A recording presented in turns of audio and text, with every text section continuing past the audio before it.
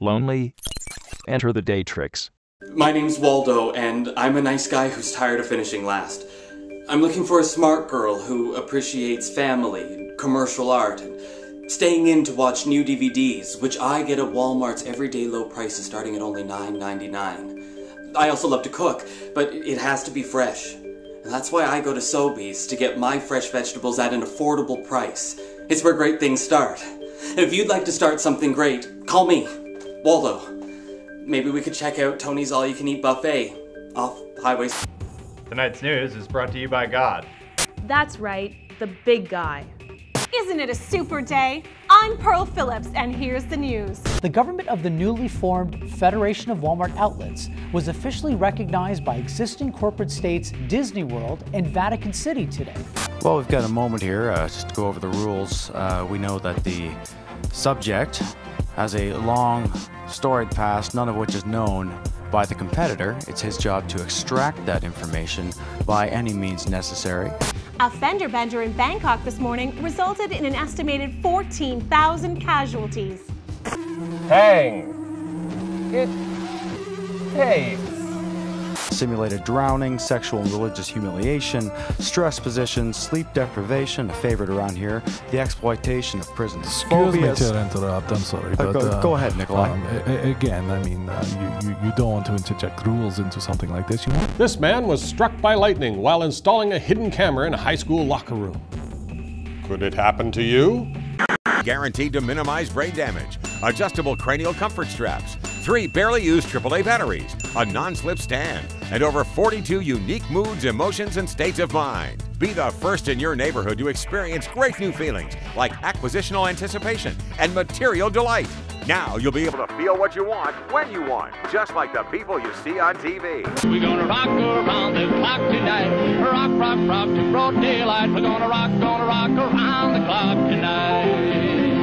Hooding, forced nakedness, the use of dogs to frighten detainees, exposing prisoners to extreme heat and cold, and threatening the use of such techniques against a prisoner's family. That's a good one. Excuse me, Paul.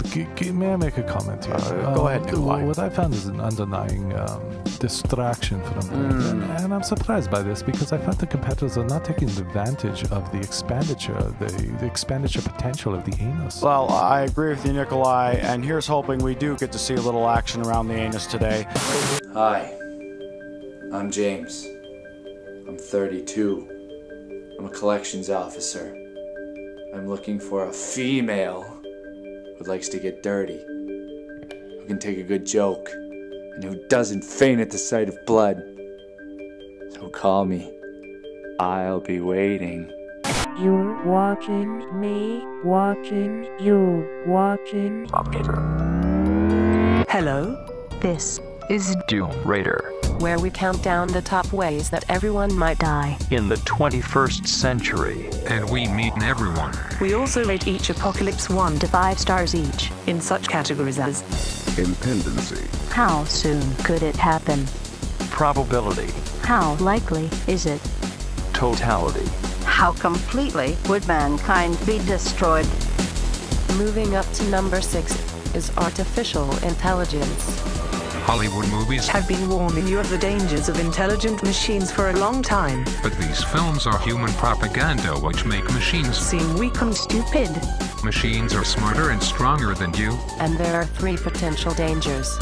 First, machines may turn against you or be used as unstoppable weapons by other humans.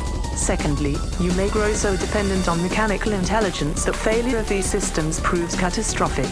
And finally, the machines you create may prove to be your revolutionary successors. Don't panic.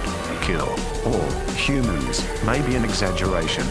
Some humans may be kept as a source of labor, energy, or even food for their robot masters. Any of these things could happen within this century. Possibly in your lifetime. According to Moore's law, the typical home computer should surpass the intelligence of an average human being by the year 2030.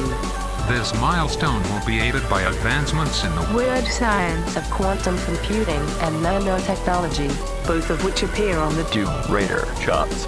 Which apocalypse will we meet next time? Please join us then. Have a nice day. Goodbye.